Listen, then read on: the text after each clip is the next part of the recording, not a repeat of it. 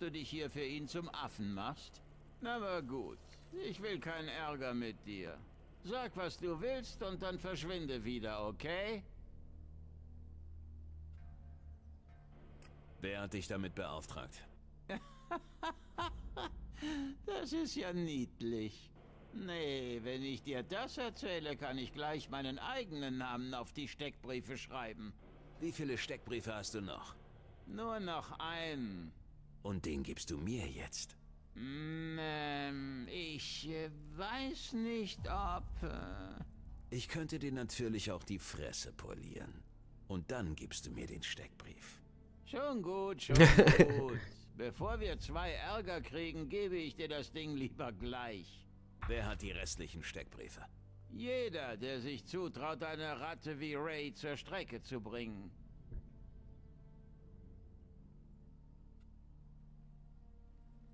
Du bist also nichts weiter als ein unwichtiger Mittelsmann. Wenn du das sagst. So, und jetzt verziehe ich mich, wenn's recht ist. Also, schönen Tag noch. Großartig. Das war jetzt irgendwie schon schön. Willst du mir immer noch weismachen, du wüsstest nicht, wer dich tot sehen will? Ehrlich, ich weiß es wirklich nicht. Deine Steckbriefe sind mit Big W unterschrieben. Nee, kein blauen Dunst, wer das sein soll. Aber wenn Wyatt wirklich den Auftrag hatte, die Steckbriefe zu verteilen, dann weiß ich schon, wem er sie gegeben hat. Wyatt und ich waren mal im gleichen Team. Wir gehörten damals zu Jacksons Bande. Wir nannten ihn immer das Hirn. War eine üble Zeit und die Erträge waren mies. Ich bin irgendwann raus aus dem Verein, wie einige andere auch. Wyatt hat aber mit Sicherheit immer noch einen guten Draht zu den Jungs von damals. Das hast du doch alles vorher gewusst. Warum hast du mich dann hierher geschleppt? Tja, jetzt hast du es selbst gesehen, wie ernst die Lage ist. Ich brauchte ein wenig mehr Authentizität, damit du mir die Sache auch abkaufst. Ich finde die Kriegerrüstung von uns extrem geil. Schluss jetzt mit dem Unsinn. Was glaubst du, wie es jetzt weitergeht? Hör zu, ich habe nicht vergessen, was ich dir schulde. Außerdem werde ich diese Scheiße nur in tatkräftiger Begleitung überleben. Darum werde ich ab jetzt bei dir bleiben, bis meine Schuld getilgt ist. Ich kann dich ja im Kampf unterstützen oder, naja, oder bei dem, was du sonst so tust. Als Gegenleistung dafür hilfst du mir, Jacksons ehemalige Jungs zu finden und meine Steckbriefe wieder einzusammeln. Meine Gegenleistung hast du schon auf dem Schwarzmarkt verscherbelt. Meine Ausrüstung. Keine Sorge. Ich zahle sie dir natürlich doppelt wieder zurück. Also, was sagst du? Ich schätze, dein Angebot anzunehmen, für mich zu arbeiten, ist immer noch besser als nichts. Wow, das hört sich doch nach Zuversicht an. Und das von einem Eisklotz. Scheinbar hatte mein Bruder recht. Hinter eurer Fassade seid ihr offenbar doch ganz normale Menschen. Okay, dann sag mir, wo ich hinkommen soll und ich bin da. Ich habe da ein Lager in... Ja, ich weiß schon, wo du deine Klamotten parken würdest. Du hast mich beobachtet? Hey, du bist meine beste Option. Da lohnt es sich, informiert zu sein. Ich weiß, ich werde es bereuen. Ach, hör mal, bist du jetzt eigentlich stolz? Wie bitte? Naja, jetzt, wo du zu den Berserkern gehörst. Stolz auf sein Volk zu sein, ist eine menschliche Empfindung, der üblicherweise eine längere Zeit der Zugehörigkeit zugrunde liegt. Ah, nicht unbedingt. Ich bin schon sehr lange bei den Halsabschneidern der Wüste und... Naja, sagen wir, dass ich darauf stolz bin, wäre jetzt vielleicht zu viel des Guten. Warum fragst du mich dann so etwas? Ach, ich war nur neugierig, wie ein ehemaliger Alp über so etwas denkt. Du hast einen Bruder? Ja, Tom ist alles, was mir von meiner Familie geblieben ist. Ist er auch so eine Marke wie du? Fast, bis auf die Tatsache, dass Tom öfter mal in der Scheiße steckt. Und ich ihn jedes Mal wieder raushauen muss. Öfter? Noch öfter als du? Gut. Reden wir mal über deine Steckbriefe. Okay, die Sache ist die. Ich habe die ehemaligen Jungs von Jacksons Bande aus den Augen verloren. Sie haben sich ihre eigenen kleinen Grüppchen von Ganoven gesucht, mit denen sie umherziehen. Ich fürchte, Mason, Bombi und Jackson selbst sind nicht so einfach zu finden. Was ich sicher weiß, ist, dass Leo in der Wüste geblieben ist. Wenn du willst, dann kann ich dir zeigen, wo genau.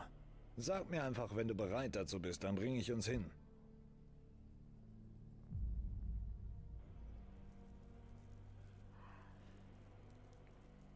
Sogar in Edan bist du ein gesuchter Mann.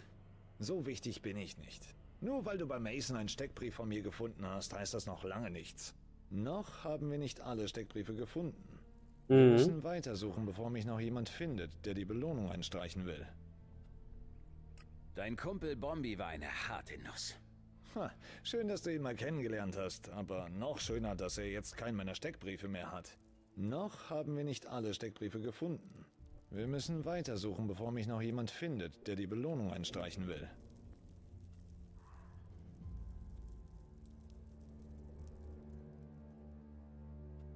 Bis Tavars Küste sind deine Steckbriefe jedenfalls schon gekommen. Ah, sehr gut. Dann hast du den Brief von Leo schon gefunden. Noch haben wir nicht alle Steckbriefe gefunden. Wir müssen weitersuchen, bevor mich noch jemand findet, der die Belohnung einstreichen will.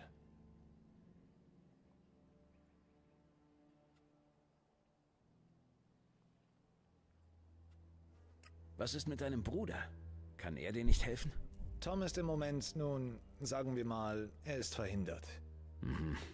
Komplizierte Geschichte. Vielleicht erzähle ich sie dir mal, wenn wir die Zeit dafür haben. Für jemanden, der auf der Flucht ist, ist es ziemlich leichtsinnig, hier herumzulaufen. Ja, das haben die Kerle da oben im Lager der Mitte auch gesagt. Ach ja? Ja, zwischen Abessa und Edan gibt es eine Siedlung von, ich nenne sie mal Krieger. Es sind Flüchtlinge, die nur darauf warten, dass sie jemand anführt. Sie haben mir Schutz angeboten. Aber das ist nicht mein Ding. Wäre vielleicht eher was für dich, aber was weiß ich schon. Die Macht der Mitte, okay?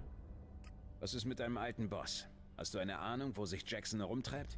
Er ist ein Hauptmann von einer großen Truppe Banditen. Sie morden und brandschatzen, was das Zeug hält.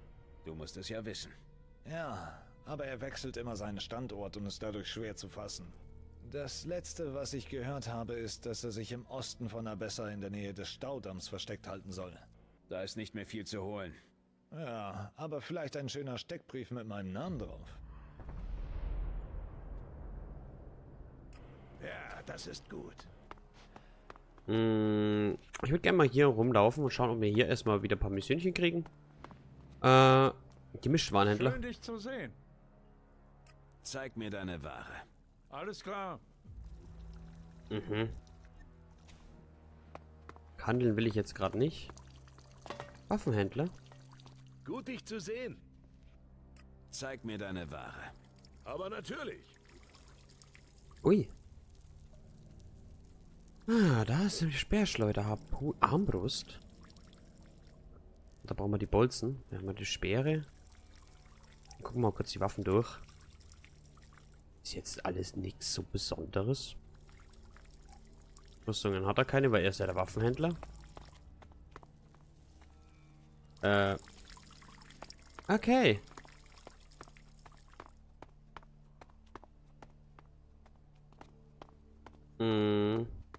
Ist jetzt auch nichts. Ich gucke mich mal um. Warst du schon im Käfig? Hast du ein Loch im Kopf? Jetzt sind wir hier oben. Normale Outlaws. Müssen wir doch Missionen kriegen. Hallo Scan. Müssen wir doch bestimmt irgendwo ein paar Missionchen kriegen. So, wer würde hier wohnen? Blake. Dein Gesicht kenne ich nicht. Hältst du zu Baxter oder Logan? Wer ist Baxter? Du bist wirklich nicht von hier, was? Baxter der Blutige. Er hat dieses Lager hier gegründet. Man sagt, er habe über 1 Dutzend Schakale mit bloßen Händen getötet. Hat ihnen ihre Innereien durch den Hals gezogen und ist dann geflohen. Geflohen? Na, vor dem Duke. Er hat ihn aus dem Fort hier vertrieben, als er die Macht übernommen hat. Er hat ihm auch die Schakale auf den Hals gehetzt, sagt man. Aber was davon stimmt und was nicht, musst du für dich entscheiden. Wer ist Logan? Du weißt nicht, wer Logan ist? So heißt der Duke. Du hast doch nicht geglaubt, dass der Duke wirklich nur der Duke heißt, oder? Zu niemandem. Ich bin Berserker. Hätte ich mir eigentlich auch denken können. Du siehst schon aus wie so eine verdammte Waldnymphe. Nichts gegen dich. Also, was möchtest du? Handel mit mir. Mhm. Mhm.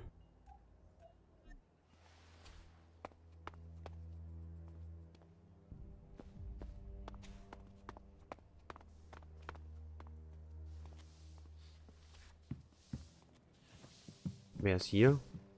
Normale Outlaws, also auch nichts Besonderes. Hier sind Schakale. Zahmer Schakal, okay. Die pissen hier echt überall hin. Okay. Du bist auch nicht. Du schaust auch nicht. Du schaust nur aus wie. Ja, Wache. Okay. Auch nichts Besonderes. Wache. Auch alles nur Wachen. Gehen wir mal hier hinauf. Bist du wer? Nein. Das ist der Käfig?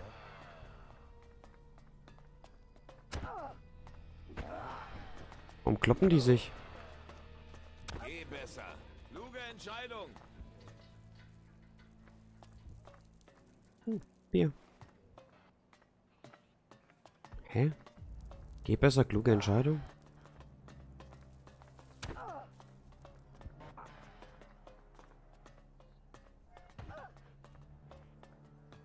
Bier.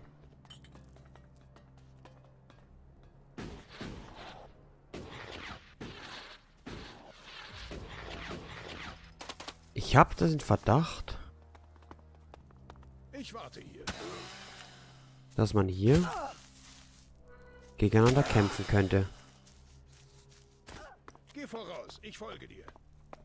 Duras schließt sich an, dass es hier eine Mission geht, oder halt eine Missionsreihe gibt, wo man gewisse Sachen Runden überstehen muss. Zumindest würde mir das jetzt mal sehr logisch vorkommen. Wer ist hier? Da haben wir eine Meinung. Reden hilft nicht immer. Ui. Da, glaube ich, sind Exekutionen durchgeführt worden. Okay. Soll ich spoilern? Nein. Aber es ist eine Arena, also. Schätze ich. Den musste sicher auf den Typen einlassen. Ich hatte recht. Lebt länger. Gehen wir mal hier hoch. Ist noch ein Teleporter? Im Gegensatz zu Ragnars Bruchbude hat diese Behausung Stil. Bunker. Du bist der Duke, oder? Wer zum Geier hat dich reingelassen? Ich hoffe für dich, dass du eine gute Erklärung hast, mich bei meinen Geschäften zu stören.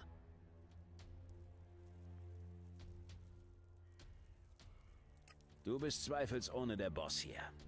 Ha, ist ja schön, dass sich das schon rumgesprochen hat. Dann erzähl mal, warum ich dich nicht gleich häuten lasse.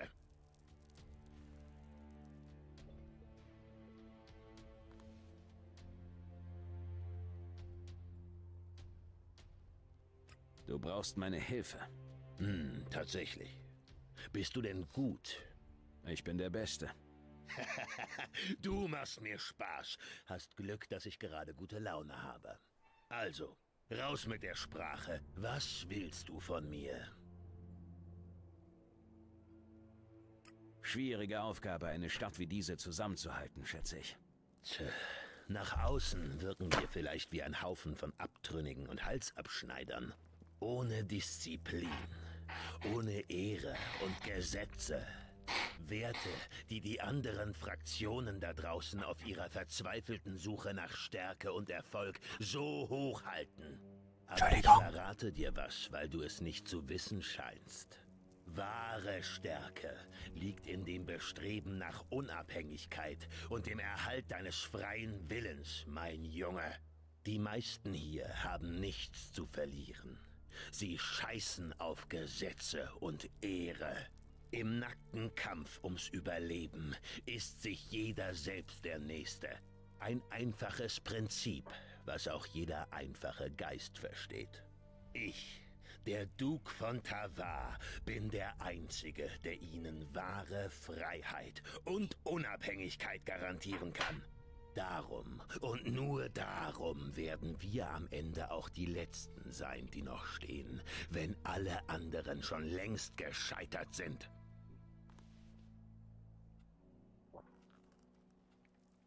Gib mir einen Job. Dir ist es wirklich ernst damit, oder?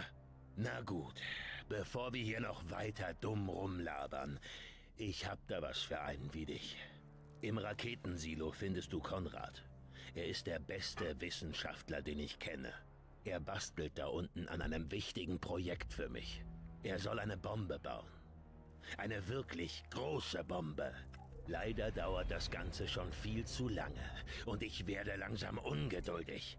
Ich will, dass du runtergehst und diesem Dämlack von Wissenschaftler Beine machst. Wenn er nicht bald fertig wird mit dem Ding da unten, dann seid ihr beide dran. Ich hoffe, das war deutlich. Ich übernehme den Auftrag. Ja, aber lass dir nicht zu viel Zeit dabei. Deine Uhr läuft.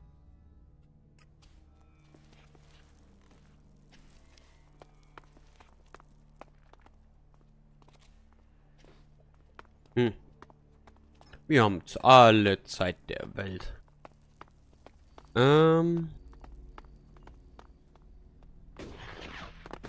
So, wir laufen noch mal weiter. Hier geht's runter. Da wollen wir nicht hin. Wollen nicht runter. Ist hier jetzt noch was? Ne, hier ist das Raketensilo, von dem wir gesprochen. Ui, wer bist du? Gesundheit. Nasty. Okay, du hast 30 Sekunden.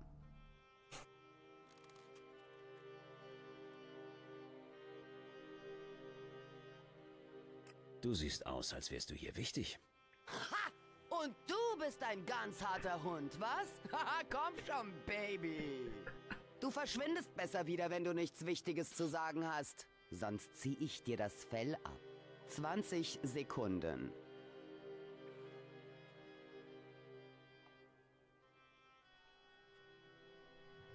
Sag mir mal lieber, wo ich hier einen Job finde. Pass mal auf, Schätzchen. Ich stehe nicht auf netten Smalltalk. Und auf nette Typen auch nicht. Also, du willst doch keinen Ärger mit mir, oder? 10 Sekunden.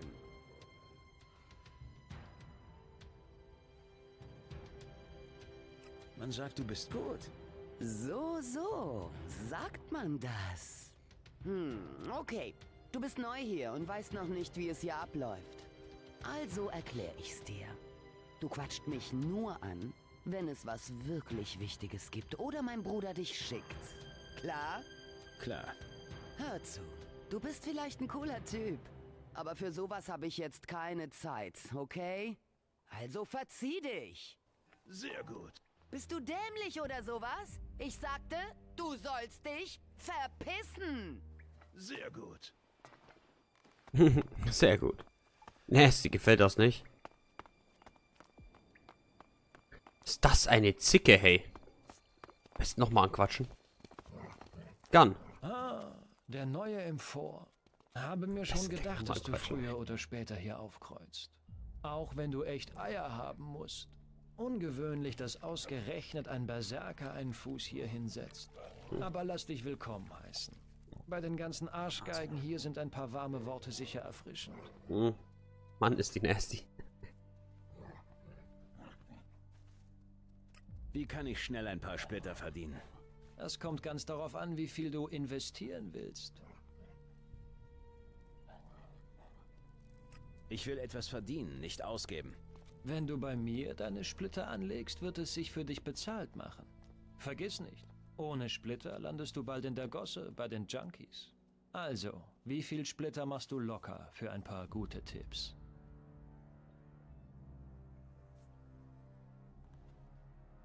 Ich brauche deine Tipps nicht. Na, wenn du meinst.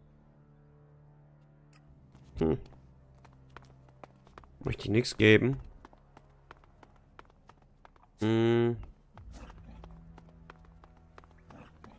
Gucken wir mal darüber. Hey du, hast du ein paar Splitter für mich? Verpiss dich. Ich habe nichts zu verschenken. Du wirst es bereuen, mein Freund. Wie sieht es mit dir aus? Hast du ein paar Splitter für mich? Nein. Ich sehe vielleicht nicht so aus, mein Freund, aber du solltest dich mit mir gut stellen. Bald wird hier schon ein anderer Wind wehen. Und wenn die Ratten das sinkende Schiff verlassen, dann wird diese Ratte die Löcher stopfen und das Schiff behalten. Und glaube mir, das wird passieren. Also, wie sieht's aus? Hast du es dir anders überlegt? Vergiss es. Wie du willst. Du solltest dir merken, Red. dass man es ohne Freunde nicht weit bringt. Aber Duras du gefällt hast das eine nicht. Entscheidung getroffen. Und wer bin ich, sie in Frage zu stellen? Du siehst nicht aus wie ein Bettler. Warum Wer gefällt den ihm das nicht? Inhalt eines Buches nach seinem Einband bewertet, wird so manch guten Schmöker verpassen, mein Freund. Aber nur unter uns. Diese Rüstung ist nicht meine. Ein guter Freund hat sie mir geschenkt. Ein kleiner Gefallen an der richtigen Stelle kann dir viele Türen öffnen. Nicht gut. Dass gerade ihm das nicht gefällt. Lauter zahme Schakale hier. Wir laufen mal hier hoch. Da gibt es vielleicht auch noch irgendwie jemanden. Was? Du hattest einen Namen. Docs Bodyguard.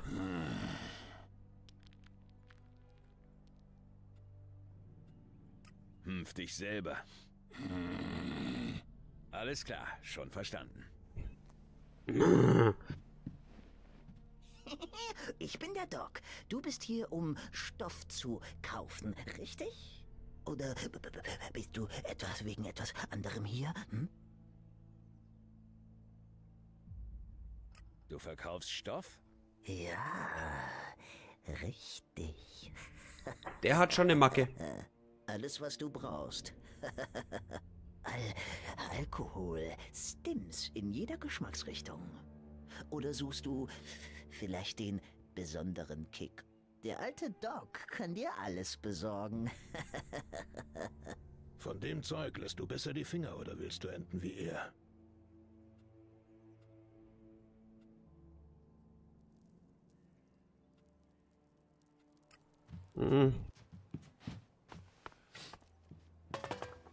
Ja, da hat Duras fast ein bisschen recht. Laufen wir jetzt mal hier runter. Da waren wir auch noch nicht. Flop. Da können wir ja auch wieder rüberlaufen. Wer bist du? William. Na großartig. Ein Berserker in meinem Lager. Ihr Waldratten habt schon genug Ärger angerichtet. Genau wie die verdammten Kleriker. Ich habe nicht vor, Ärger zu machen. Das will ich auch hoffen. Wir haben mit den anderen Fraktionen schon genug am Hals. Berserker, Kleriker. Die einen kommen von vorne und die anderen von hinten. Und alle wollen sie uns an die Wäsche. Die einen brauchen Männer und die anderen wollen unser Land. Nennt man Sandwich. Die Kleriker wollen eure Männer? Natürlich. Die Kleriker haben doch totaler Nachschubschwierigkeiten, was neue Rekruten angeht. Wusstest du das nicht? Aber dass sie unsere Männer kriegen, können sie vergessen. Wer glauben die denn, wer ich bin? Ich bin William. Ich gehöre zur Familie des Dukes. Mir gehört der verdammte Laden hier. Wer nicht tut, was ich sage, landet schneller in der Schlucht, als ihm lieb ist. Denk daran, wenn du hier bist. Bist du sicher, dass du hier alles im Griff hast? Wenn hier jemand Scheiße baut, dann regel ich das schon. Du solltest dich also lieber gut mit mir stellen. Apropos gut stellen. Du könntest direkt mal damit anfangen. Ich habe ein Problem, bei dem ich einen Außenseiter gut gebrauchen könnte. Du willst die Hilfe eines Berserkers? Ich habe keine andere Wahl. Aber du bist zu uns gekommen.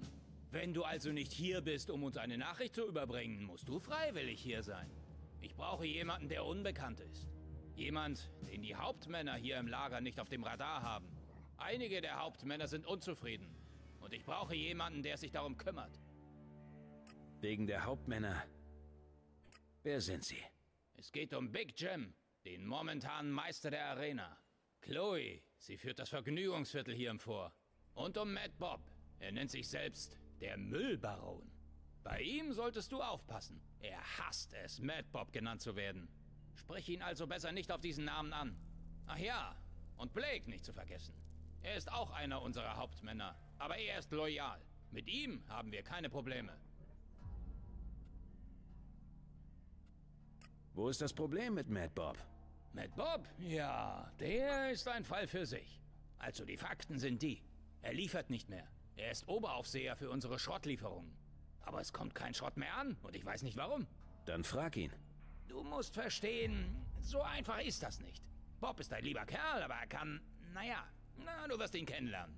Ich befürchte, dass er nicht mehr liefert, weil niemand mehr für ihn arbeiten will. Wenn du es schaffst, dass Mad Bob wieder liefert, verspreche ich dir eine fette Belohnung.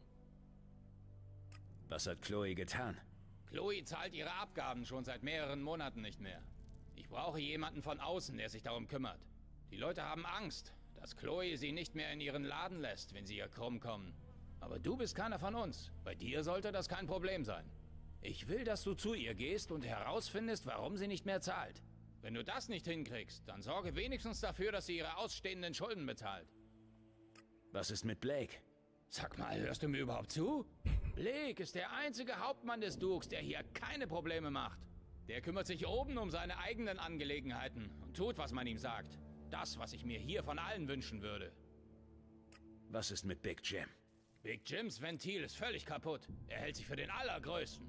Nur weil er es schafft, jeden in der Arena zu besiegen. Mir sind Gerüchte zu Ohren gekommen, dass er behauptet, eines Tages auch den Duke zu besiegen. Anscheinend will er sich das Vor unter den Nagel reißen. Aber ich sag dir was, er ist gar nicht so stark, wie er tut. Ich könnte wetten, dass die meisten sich freiwillig von ihm besiegen lassen, weil sie Angst vor ihm haben. Ich will, dass du gegen ihn antrittst. Ich will, dass du für den Duke kämpfst und Big Jim in seine Schranken weist. Damit er merkt, wo er hingehört. Ich kümmere mich um deine Hauptmänner. Das wollte ich hören. Und eine dicke Belohnung für dich gibt es natürlich auch. Der Duke vergisst niemanden, der ihm loyal gegenübersteht. Komm wieder zu mir, wenn du gute Nachrichten hast. Okay, da wieder eine Mission gekriegt. Hier ist ja unser Typi. Da sind wir dann wieder zurück. Dann gehen wir mal rüber in das Eck da hier rüben. Hier drüben. Wachen. Unwichtige Leute. Das sind Outlaws. Glaub ja nicht, dass die Typen hier nur ihren Schrott abladen. Hier ist auch einer. Im Geruch würde es mich nicht Mad Bob. Hey. Weißt du, wer ich bin? Nein, natürlich weißt du nicht, wer ich bin. Also frage ich mich, wo ist das beschissene Schild, auf dem steht, hey, quatsch mal diesen Typen an? Da hinten. Ah, ein Komiker. Die habe ich immer gern zu Gast. Wo war noch mal der letzte Vogel, der sich einen Spaß auf meine Kosten erlaubt hat? Ach ja, ich habe ihn in ein Fleischkorsett gesteckt und in der Arena vor unseren Hunden tanzen lassen. Wir haben uns köstlich amüsiert. Das Geschrei und Gezappel. Schade, dass du es verpasst hast.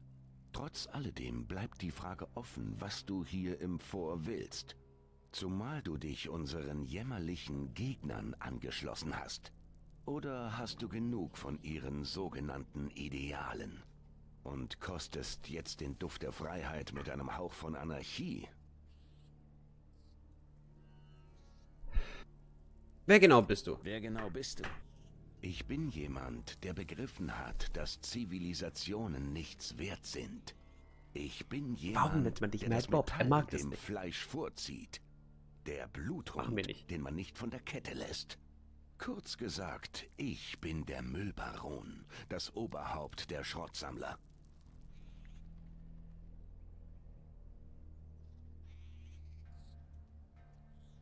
Ich hatte mich schon gefragt, warum du im Abfall lebst. Weil ich Abfall bin. Sieh dich mal um. Dieser ganze Planet ist eine große Müllhalde, seit der Meteor runterkam und das Elex mitgebracht hat. Aber jetzt kommt der Witz. Er war es auch vorher schon. Es gibt keinen Unterschied zwischen einem Kadaver und einer leeren Blechdose. Beides wird auf die Erde geworfen und zum Verrotten zurückgelassen. Und wenn ich dir noch einen Rat geben darf, tu dir selbst einen Gefallen und lass die Finger von meinem Zeug. Schlag von mir aus ein paar Köpfe ein, amüsier dich mit einer Hure. Aber wenn du deine